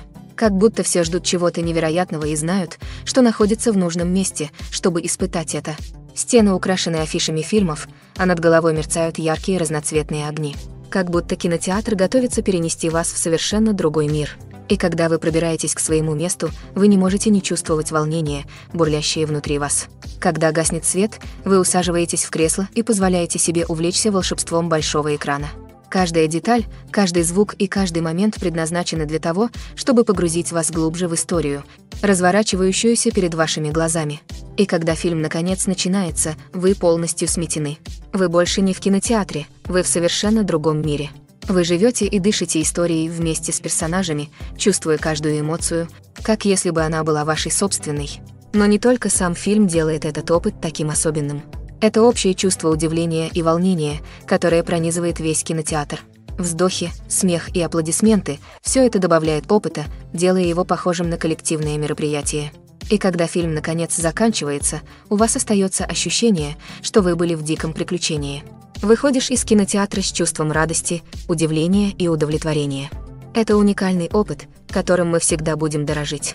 В мире, где мы все так заняты и рассеяны, поход на премьеру фильма дает возможность замедлиться и восстановить связь с магией кино.